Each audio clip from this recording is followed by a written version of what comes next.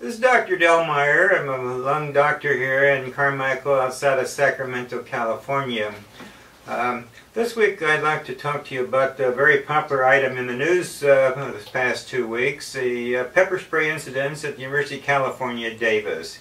The geeky triumph of the pepper spray cop, Lieutenant Pike, has had a viral expansion on the web, and he's gotten to be somewhat of a hero.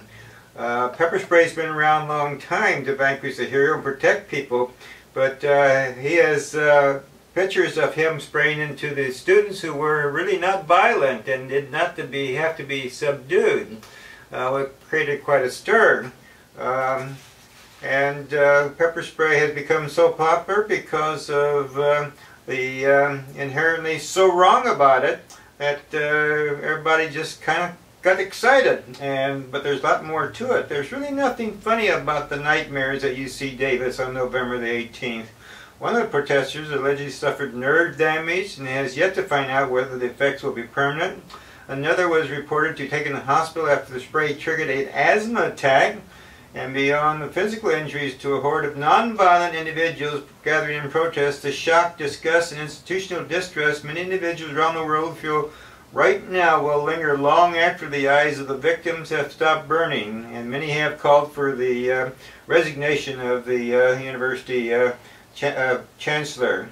So the humor has given way to some very serious discussions, and today I'd like to go over some of the important things about pepper spray.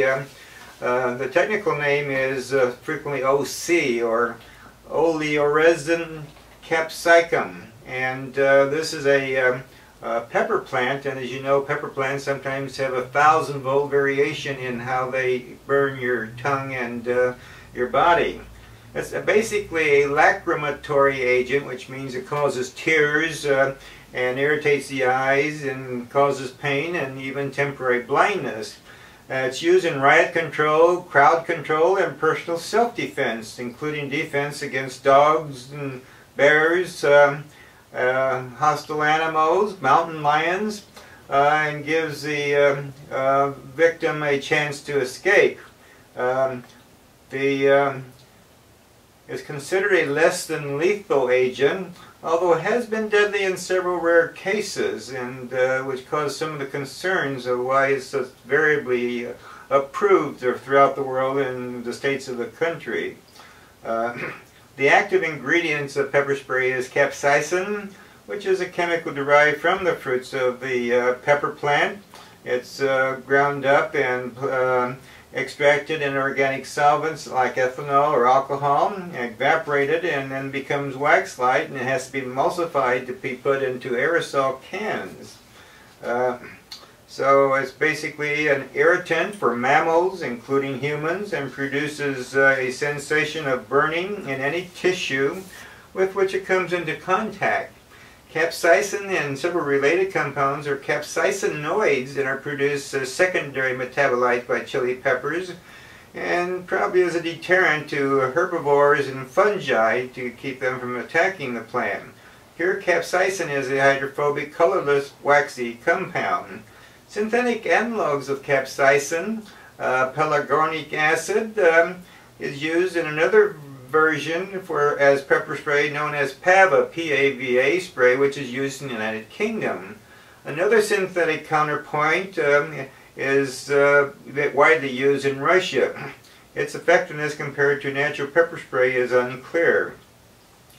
Pepper spray comes typically in canisters, which are often small enough to be carried in a concealed pocket or purse. Pepper spray can also be bought concealed in items such as rings. Pepper spray projectiles are available and can be fired from paintball guns. It's been used for years against demonstrators. Many canisters also contain dyes, either visible or ultraviolet reactive, to mark and attack your skin and on clothing to enhance identification by police. Another term is mace, a registered trademark of the Mace Security International, and is often used synonymously with pepper spray, although it's quite different, and the original manufacturers of non-lethal security sprays in the U.S., but not all the products are considered pepper spray. How to deactivate pepper spray or capsaicin? It's not soluble in water, and therefore you can't wash it off. Its victims are generally encouraged to blink vigorously to keep encourage tears, help flush the irritant from the eyes. Some formal studies of different recommended treatments for the skin pain include Malox, lidocaine gel, baby shampoo, milk, water, and all the conclusions are there's no significant difference in pain relief with these different agents. Time after the exposure appears to be the best predictor for a decrease in pain. Dilute chlorine bleach has been used with good results, but not in the eyes, of course. 1 part in 5 parts of water is recommended.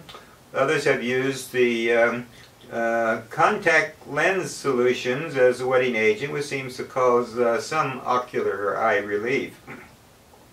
So one wants to avoid rubbing into the skin, touching affected areas, excuse me, hereby prolonging the burning sensation so as not to spread the compound to other parts of the body. There are also wipes manufactured for this purpose. Ambulances carry pepper spray and carry baby shampoo. They've had some fairly good results. Some of the pepper spray remains in the respiratory symptoms, and that's why asthma is one of the complications of its use. But the vision recovery occurs usually within 7 to 15 minutes. And some of the other effects take a little bit longer. We'll continue this discussion on the next episode next week. Thank you for being with us. You can find some of this information on my website, delmeyer.net, and some of the associate information on my practice-related website, medicaltuesday.net. Thank you for listening.